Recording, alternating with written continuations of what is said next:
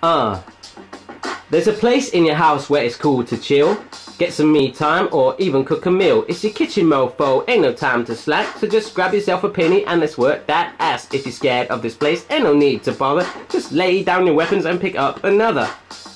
Hi guys, how's it going? Welcome to Myvirginkitchen. Today we are doing a recipe request that has come in from somebody called Johan Taco Cat Shosten. Okay, the name is down here.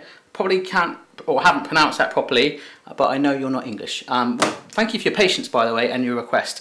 So here we are, we're doing it, and you wanted me to do nachos with a British twist, which is good because I do not like nachos anyway, really, as they are. So we're going to do like a British theme, and I'm going to do like an English cooked breakfast kind of theme on it that you could have any time of the day, okay? So this is everything I've got. First of all, instead of using those massive chunky triangular tortilla chips, I'm using crisps or potato chips if you're in Australia, I think, or in America for sure. Potato chips, Randy! I want some potato chips, please!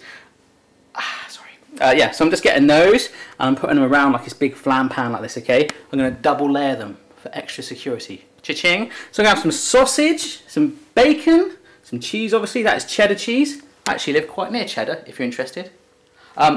Yeah, some baked beans, some cherry tomatoes, some mushrooms, and obviously the bacon, like I said. And I'll probably whip on a little bit of Worcester sauce. And the dips are going to be tomato sauce and ketchup. We're just going to get on and make it. If I haven't hit pause on a video, which I haven't, no, I haven't done that. Hit pause on a video now if you want to write them down. Ready, watch? Yeah, hit pause and write them down. We're just going to crack on and make this. The first thing we're going to do is get like a flan dish like this and get our crisps / potato chips on there. That is a rubbish accent.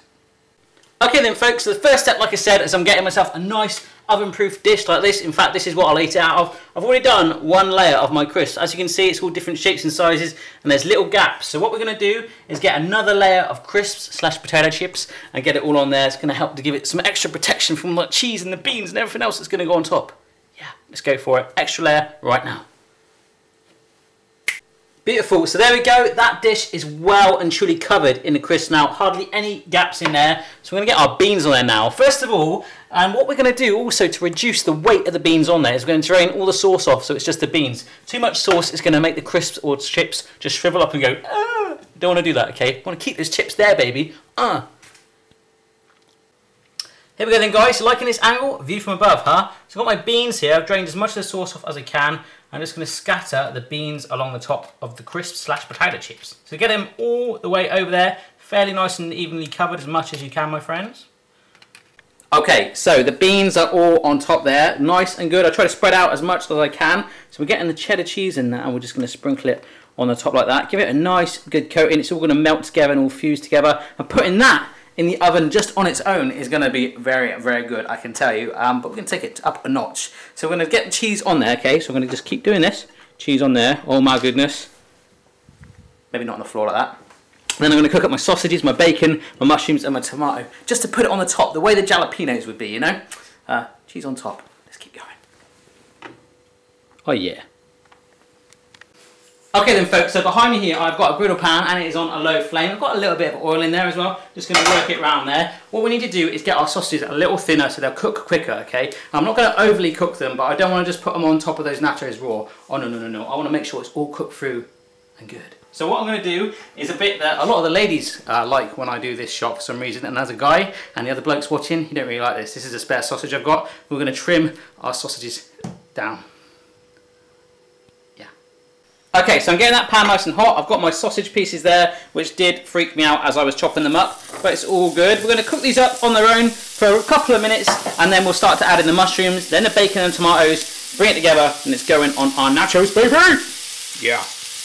Okay, so the majority of them are brown on one side. I've flipped them over, so it's time to chuck in our mushrooms like so. Good thing about the griddle pan is you can move it around and just add it as and when you want and control it. Less heat is this side, all the heat is in the middle. So we'll gradually get it all in there, and when it's done, baby.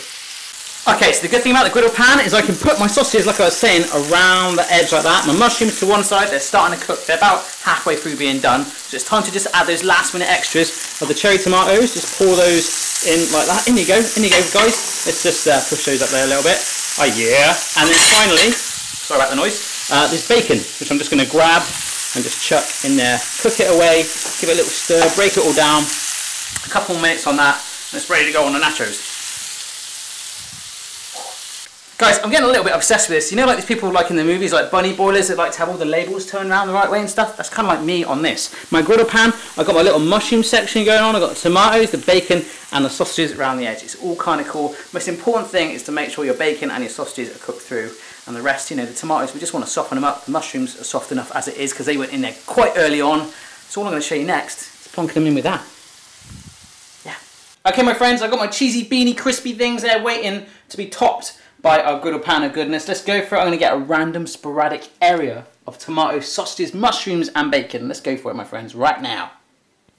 Oh my goodness, that is looking good. Now, you don't always do this with nachos. Normally you just have the jalapenos on top and you can sprinkle it with cheese if you want to, but I'm going to do that just to hold it down a teeny bit more. It's starting to look a little bit like a pizza, but yeah, it's definitely crisps under there, baby.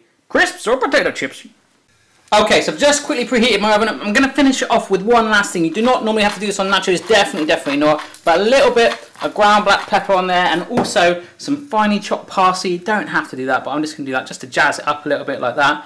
Oh my goodness, a little bit of colour right now. Let's get it in the oven. Yippee-dee-dee-dee-dee-dee-dee-dee-do. Alright, my crazy virgins, check that out. That is looking pretty darn sophisticated for nachos, if you agree with me. In they go. That'll be nice and preheated. Around about 10 minutes. I need to get a new oven. My door is just overused now. I'm using it. I'm using the Virgin Kitchen door so much. 10 minutes in that oven at the temperatures that I'm going to put down below, like this, like that. And yeah, I'm going to have a little rest. I'm going to sleep like this.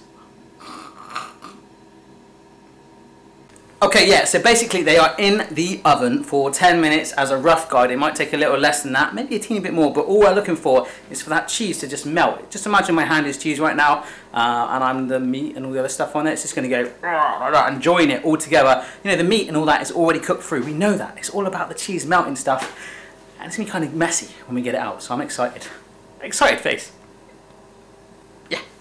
Right here then guys, that has been 10 minutes. I've taken it out of the oven. It's just this minute, stop sizzling, and there we go. The cheese is all melted on there. I'm just going to scoop a bit out in a minute once it's cooled down. Yeah, not right away because I'm going to burn my hands. And I've got myself some ketchup and some brown sauce dips to go with it. I'm excited. Really excited. Right here then guys, so I've got it here. It's still very warm, so I would not recommend you eat it while it is piping hot, especially with the baked beans, but I'm hardcore. I'm just going to go for it. So I'm just going to grab... Oh my goodness, look at that, look at that, it's all on there. It has worked. Remember, these were extra thick cut potato chips. Slash crisp. So I'm going to dip it in my tomato sauce. Oh my goodness, it smells so good. Here we go.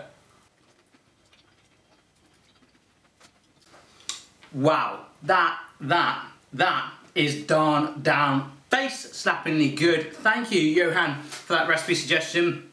I can't believe it worked. I'm really happy. I probably wouldn't eat this all on my own. It's definitely like a party snack. But if I can make it, absolutely anyone in the world can. Have a go for yourself. Put your own twist on it. Let me know how you get on. I'll see you again next time. Cheers then.